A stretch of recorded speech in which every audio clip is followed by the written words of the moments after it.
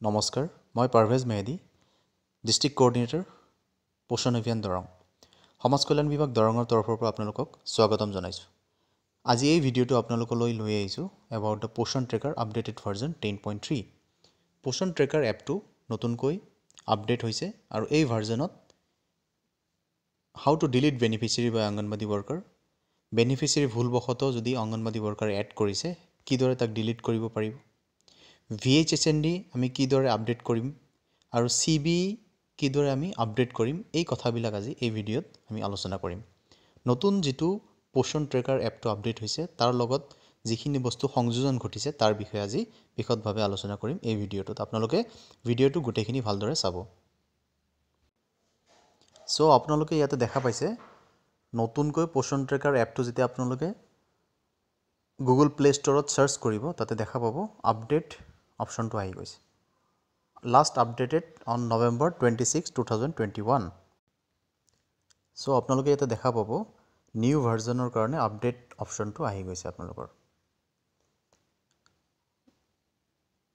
আৰু এই new ভাৰ্জনত anganwadi ৱৰ্কাৰে beneficiary delete কৰিব পাৰিব যদি ভুলবশতঃ কেতিয়াবা ডাবল বেনিফিচিয়াৰী এড হৈ যায়। সো আগতে কি কৰিব লাগিছিলে আপোনালোকে সুপাৰভাইজাৰ বা ব্লক কোঅৰ্ডিনেটৰক জনাব লাগিছিলে, তেওঁলোকে নিজৰ ফালৰ পৰা ডিএক্টিভেট কৰি দিছিলে। সো আপোনালোকে ফাৰ্ষ্টত এপটো আপডেট কৰি ল'ব।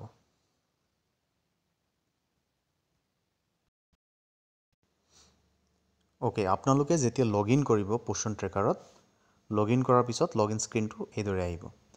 তাৰপিছত আপোনালোকে বেনিফিচিয়াৰীত ক্লিক কৰিব। ক্লিক কৰাৰ পিছত প্ৰথমতে মই আজি দেখুৱাব বিচাৰিছোঁ অংগনবাদী ৱৰ্কাৰে কিদৰে ডিলিট কৰিব পাৰিব নিজৰ মোবাইলত যদি দুটা বা ততোধিক নাম ৰিপিট কৰে, মানে ডুপ্লিকেট এণ্ট্ৰি কৰিছে, ভুলবশতঃ কৰিছিলে তেওঁলোকে কিন্তু ডিলিট কৰিব পৰা নাছিলে। সো এতিয়া সেই অপশ্যনটো আহিছে, মই আপোনালোকক দেখাই দিব বিচাৰিছোঁ। ছাপ'জ মই প্ৰেগনেণ্ট ওমেন কেটেগৰিজ আছে তাতে ক্লিক কৰিলোঁ।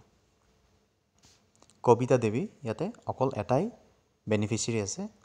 সো যদি ইয়াতে কবিতা দেৱী ডাবল হৈ থাকিল হয়, দুটা নাম যদি থাকিলে তাৰে এটা যদি ডিলিট কৰিব লাগিল হয়, তেতিয়া আপোনালোকে কি কৰিব লাগিব, ওপৰত যিটো তিনিটা ডট আছে ইয়াতে এই তিনিটা ডটত আপোনালোকে ক্লিক কৰিব লাগিব। ক্লিক কৰাৰ পিছত আপোনালোকে দেখা পাব তলত এটা অপশ্যন আহিছে ডিলিট বেনিফিচিয়াৰী বুলি। দেখা পাইছে আপোনালোকে ডিলিট বেনিফিচিয়াৰী। এই ডিলিট বেনিফিচিয়াৰী যদি আপোনালোকে ক্লিক কৰি দিয়ে ইয়াতে সুধিব data once deleted can not be recovered, click yes to continue deletion. মানে সুধিছে যদি এবাৰ আপুনি ডিলিট কৰে আকৌ বস্তুটো ঘূৰি নাহে, আপোনাক এবাৰ কনফাৰ্ম কৰিব দিছে যে আপুনি সঁচাকৈ ডিলিট কৰিব বিচাৰিছে নেকি। যদি আপোনালোকৰ ৰিপিট হয়, একেটা বেনিফিচিয়াৰী দুবাৰ বা তিনিবাৰ হৈ গৈছে আৰু ডিলিট কৰিব লাগে, সো আপোনালোকে ইয়াতে য়েছত ক্লিক কৰিব লাগিব। য়েছত ক্লিক কৰাৰ লগে লগে এই বেনিফিচিয়াৰীটো আপোনালোকৰ মোবাইলৰ পৰা অট'মেটিক ডিলিট হৈ যাব। ঠিক আছে, এতিয়া মই এটা এক্সাম্পল হিচাপে দেখাই আছোঁ ইয়াতে যিটো ডাবল এণ্ট্ৰি হৈ আছে। তাৰ কাৰণে মই এডোলেচেণ্ট গাৰ্ল কেটেগৰীত মই আপোনালোকক দেখুৱাইছোঁ। এডোলেচেণ্ট গাৰ্ল মই ক্লিক কৰিলোঁ। ক্লিক কৰাৰ পিছত ইয়াতে দেখা পাইছে আপোনালোকে অনিমা দেৱী। সো ইয়াতে ডাবল হৈ আছে। তো ইয়াতে এটা বেনিফিচিয়াৰী তেওঁলোকে ডিলিট কৰিব লাগিছিলে। সো কিদৰে ডিলিট কৰিব লাগিব, ইয়াৰে এটা অনিমা দেৱী আমি ডিলিট কৰিম। তাৰে কাৰণে আমি তিনিটা ডট যে আছে ওপৰত, তিনিটা ডট ইয়াতে আমি ক্লিক কৰিব লাগিব। ক্লিক কৰাৰ পিছত তলত আহিছে ডিলিট বেনিফিচিয়াৰী বুলি, ডিলিট বেনিফিচিয়াৰীত ক্লিক কৰিম। ইয়াতে অপশ্যন এটা দিব আপোনাক য়েছ ডিলিট কৰিব লাগে বুলি, click yes to continue deletion, আপুনি য়েছত ক্লিক কৰিব। সো ৰেকৰ্ড ডিলিটেড ছাকচেছফুলি, মানে আপোনাৰ বেনিফিচিয়াৰী যিটো ডাবল হৈ আছিলে সেই ডাবল হোৱা ডাটাটো ডিলিট হৈ গ'ল। সো এতিয়া আপোনালোকে দেখা পাব অনিমা দেৱী অকল এইটোহে আছে, আগতে দুটা আছিল এতিয়া এটাহে আছে। সো ইয়াৰ দ্বাৰা আপোনালোকৰ যিমান বেনিফিচিয়াৰী এইদৰে ডাবল হৈ আছিলে আপোনালোকে কাইণ্ডলি এইটো প্ৰচেছত গৈ বেনিফিচিয়াৰীখিনি ডিলিট কৰিব যিখিনি ডাবল হৈ আছিলে। ঠিক আছে, সো এতিয়া এই বস্তুটো ভালকৈ বুজি পাইছে আপোনালোকে আৰু আপোনালোকে ধুনীয়াকৈ ডিলিট কৰিব নিজে, এতিয়া নিজে পাৰিব আপোনালোকৰ মোবাইলত। নেক্সট আহিছোঁ, নতুন এটা অপশ্যন দিছে আপোনালোকক, সেইটো এই যিটো আমাৰ মোৰ কেটেগৰী আছে তলত যিটো দেখা পাইছে মোৰত ক্লিক কৰিব আপোনালোকে। ক্লিক কৰাৰ পিছত ইভেণ্টছ বুলি আছে, ইয়াতে ইভেণ্টছত ক্লিক কৰিলে দেখা পাব আপোনালোকে দুটা অপশ্যন নতুনকৈ এড হৈছে, VHSND আৰু CBE। প্ৰথমতে আহিছোঁ VHSND।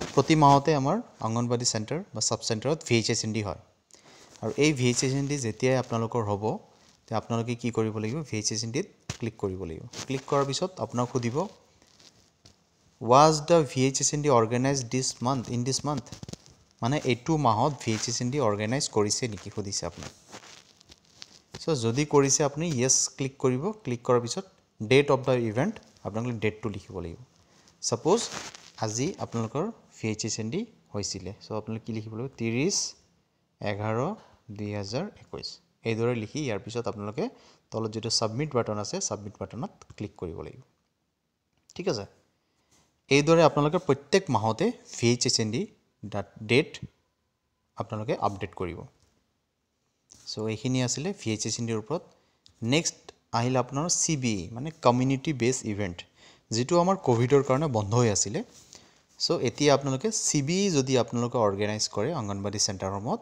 তেতিয়া এই CBE অপচনত এই যেটো CBE অপচন আছে তাতে আপোনালোকে ক্লিক কৰিব ক্লিক কৰাৰ পিছত যেনেকৈ VHSND ত সুধিছে যে did you organize the CBE this month আপোনালোকে যদি CBE অৰ্গেনাইজ কৰিছে ইয়েছত ক্লিক কৰিব আৰু ডেট অফ দা ইভেন্ট ডেটটো আপোনালোকে লিখিব যিদিনাখন আপোনালোকৰ CBE টো অৰ্গেনাইজ হৈছিল ডেটটো লিখাৰ পিছত আপোনালোক তলত দেখা পাব সিলেক্ট দা থিম মানে CBE টো আপোনালোকে কিহৰ ওপৰত পাতিছিল আমি যেনে CBE পাতো আপোনালোক অন্নপ্ৰসন্ন এইদৰে ইয়াতে লিষ্ট এটা ওলাব আপোনালোকে এই ইয়াতে কাৰ্চিনটোত ক্লিক কৰিব কাৰ্চিনটোত ক্লিক কৰিলে ইয়াতে আহিছে অপচন চাওক inviting women during first second ট্ৰাইমেষ্টাৰ অন্নপ্ৰসন্ন দিৱস সুপোষণ দিৱস getting ready for pre school at anganwadi centre public health messaging so এইকেইটা অপচন আপোনালোকে যিকোনো এটা সিলেক্ট কৰিব পাৰিব অন্নপ্ৰসন্ন দিৱস বুলি এটা সিলেক্ট কৰিলে এইদৰে আহি যাব তাৰ পিছত আপোনালোকে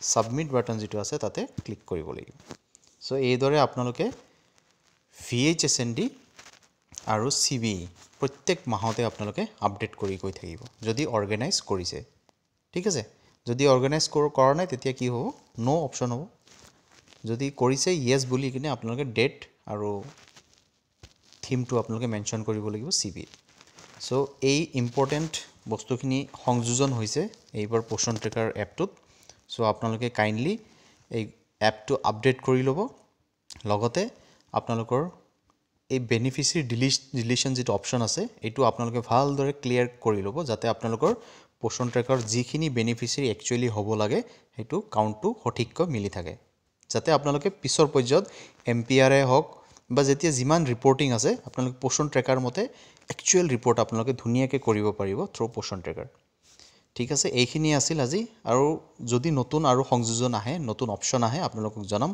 নিশ্চয় আহিব ইয়াৰ ওপৰত কাম চলি আছে আপোনালোকক আগতেও কৈছিলো যে ইয়াৰ ওপৰত আপডেট আহি আছে নতুনকৈ আপডেট আহিলে আপোনালোকক মই জনাই থাকিম সো এইখিনিয়ে ক'ব লগা আছিল আশা কৰিছো আপোনালোকে বুজি পাইছে থ্যাংক ইউ সো মাচ